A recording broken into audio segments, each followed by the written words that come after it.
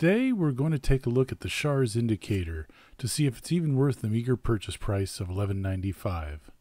This indicator has 1-inch range and a resolution of 1/1000th of an inch. For these tests, I'm going to compare the measurements that I read off the indicator while measuring the height of my HDT carbide gauge blocks. These gauge blocks have an average height error of something around a couple millionths of an inch for the blocks below 4 inches in height. These gauge blocks were calibrated way back in 1986, but for these purposes I'm sure they're fine. There are no major scratches or other obvious signs of wear. They have a mirror finish, so I'm hoping that any damage would be somewhat easy to see. I will also be checking the accuracy of a bunch of other dial indicators I picked up on eBay as well, for a total of 12. I will be providing a link for the data in an Excel spreadsheet format in the link below this video.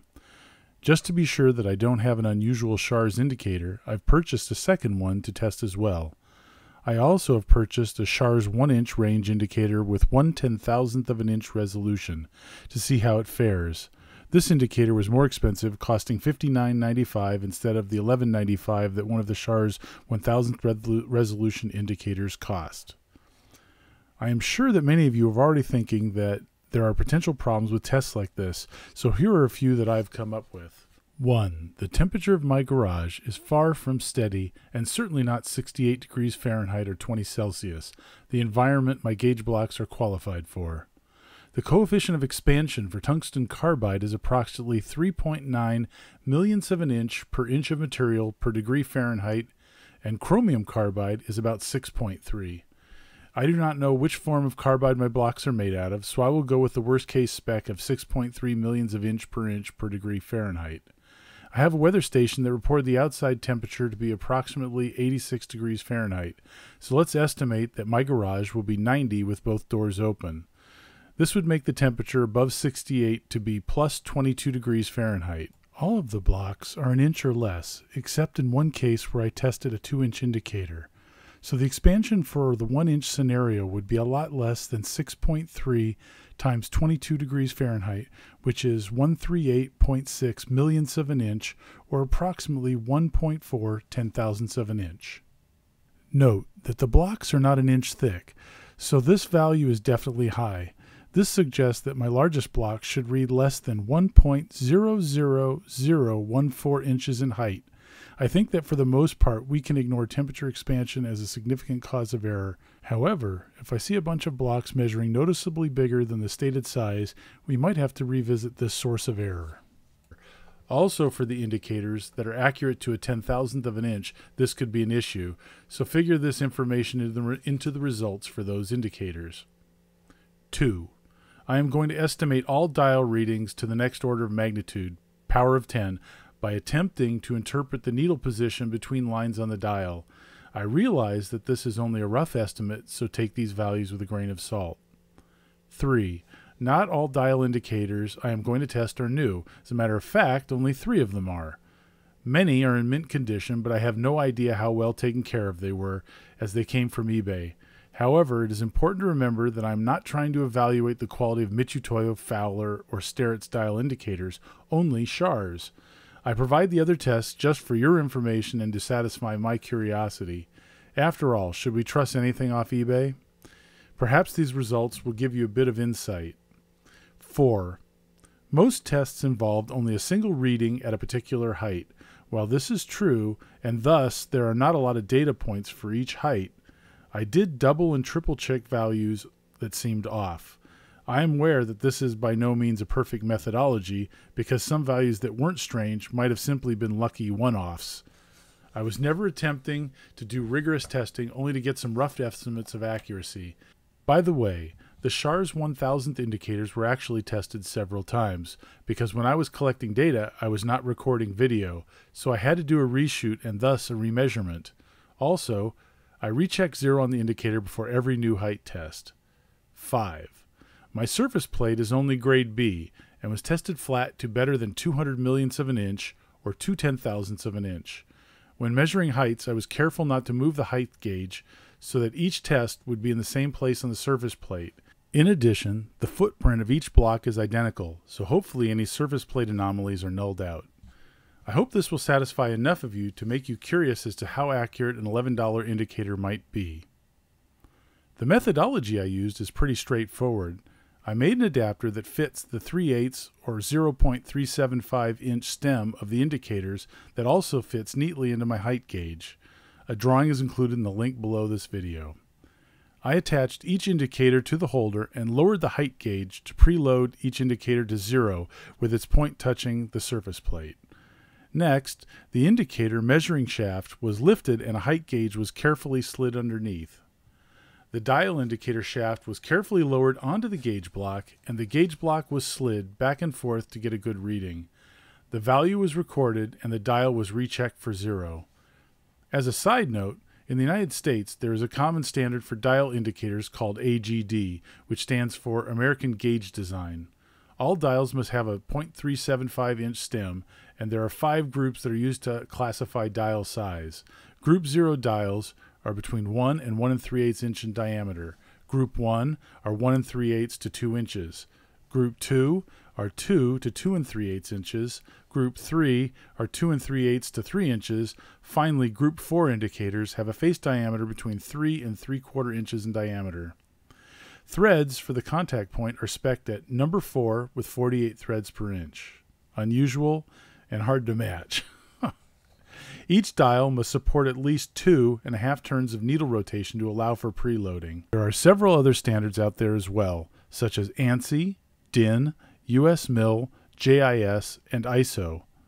The metric standards specify an 8 mm stem versus the approximate 9.5 mm for the 3/8 inch stems, and they include threads that are M2-5. A great introduction can be found in the website longislandindicator.com, one word. As you will discover, the actual text of various specifications only is available for a fee and then often can't be shared without legal repercussions. Wouldn't it be great if all standards were open? I think I'll leave that argument for another time. So let's go. So the SHARS shootout. How does the SHARS indicator compare to much more expensive Mitutoyo, SPI? I have Fowler, Yuasa, some Mitutoyo digital. So let's check this out. So I made this adapter out of tool steel.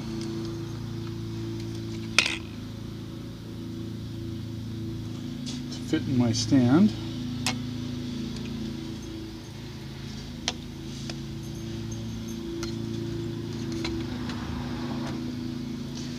I still have to make the thumb screw for it, so for now I gotta deal with a Phillips screw. It's made out of tool steel. If you're wondering how to make this adapter, I put instructions, a set of drawings for it on the links below this video. So, standard procedure is preload each of the indicators to 0.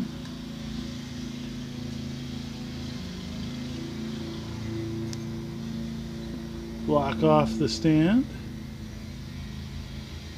Make any final adjustments.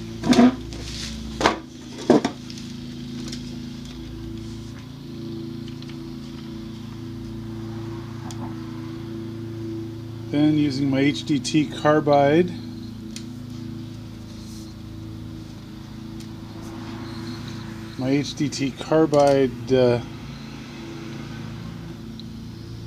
height gauges, I place a measurement. So you notice one full set of revolutions, and on the 0, 1 on the money.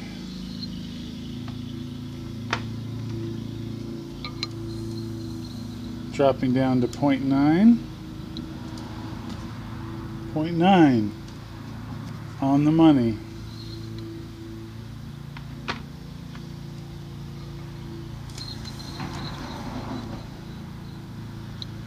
Point eight on the money.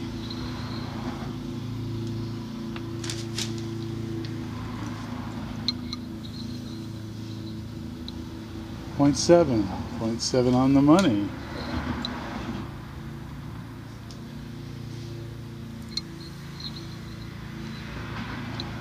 0.6.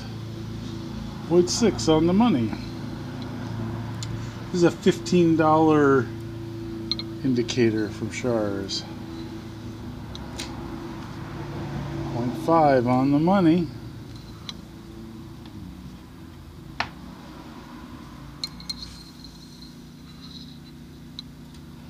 .4 on the money.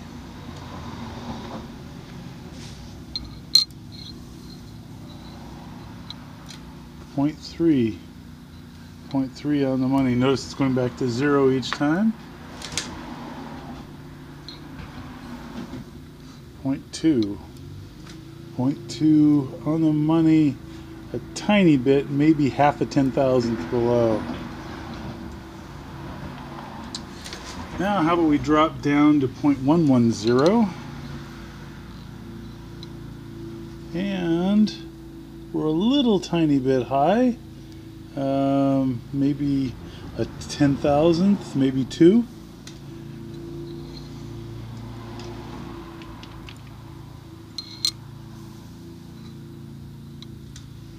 $109. That's a tiny bit high, maybe a 10th high.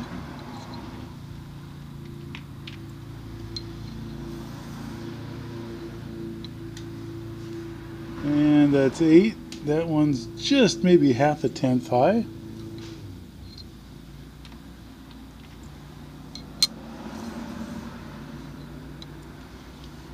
$7, right on the money.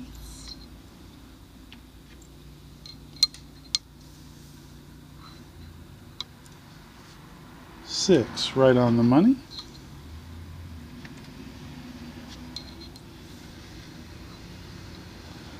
$5, right on the money.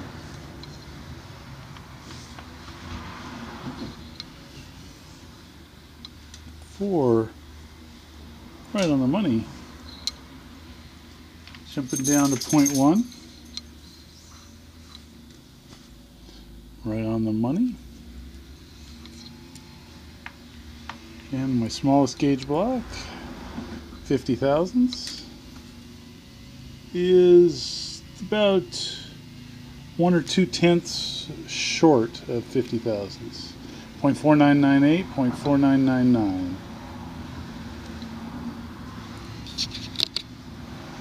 So I think you can see that the Shars did pretty darn well, especially for the price. I did mention when I was actually making the video of the measuring a higher price because that's what I paid, but Shars has even lowered the price more. Check out the Excel spreadsheet. I also have them in PDF formats if you're interested to see. I also have some indicators that are less than 1 inch and one that's 2 inches. Check out the values, see if you think they fare equally. And again, remember that most of the dial indicators that I'm comparing to are used from eBay. I think they all do really well. I think I could use any of them. The amazing part is that I can use the ones from Shars that cost a lot less. Hopefully this helps. Have a great night or a great day. See you later.